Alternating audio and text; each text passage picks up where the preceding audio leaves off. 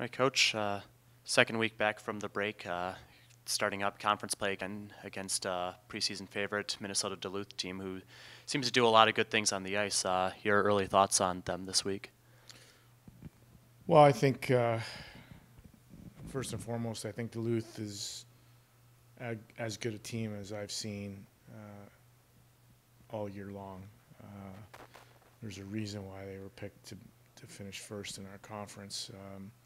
We got a lot of guys back from a team that was pretty good a year ago. Their goaltending solid.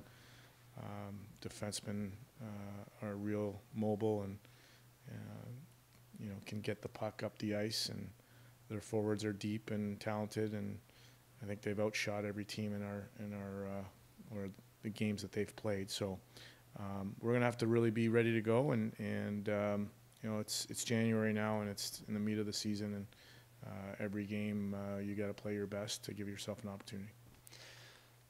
Team caught fire in the third period and on Sunday to get that win against RPI coming from behind.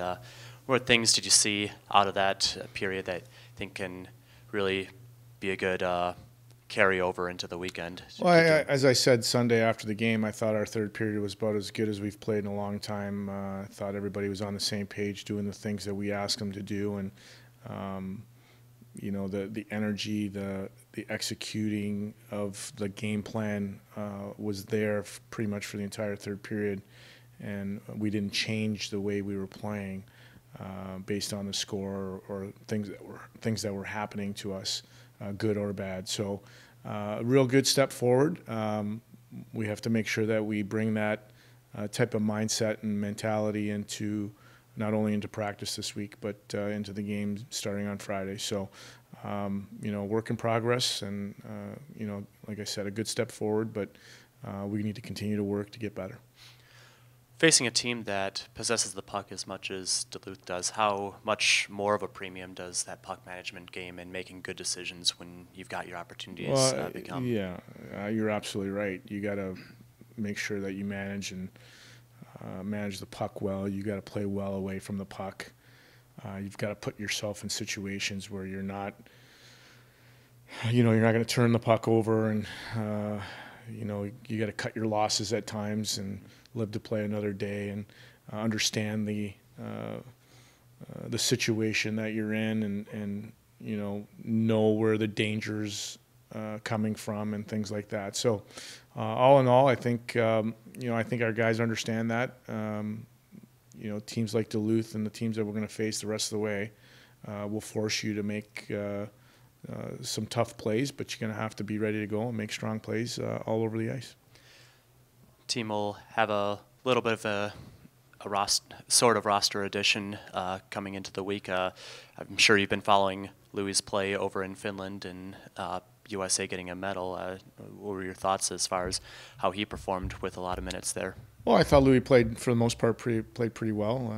You never know those guys coming back, especially a long flight from overseas. We'll see. We'll probably, it'll be a game time decision with Louis. I don't think he gets in until real late Wednesday night, so we'll just have to see how it goes. There's a chance he will play. There's a chance he might not play this weekend. But to go back to U.S. winning a bronze medal, that's huge for our country, and obviously for the college hockey players that played on USA. So real good showing for them, and we're proud of Louis, and we'll be glad to have him back. You mentioned how well the team played in that third period on Sunday. Was that one of your better up and down performances? You get three, excluding the empty net goal, 3 goals from 3 different lines. Well, I just think we played a little bit more determined. We still made mistakes, and we still didn't manage the puck as well as I think we want to. But obviously, you get contributions from everybody, and that's a good sign. And like I said, I thought our third period, we didn't change the way we were playing based on the score. All right. Thank you, Coach. Okay, thank you.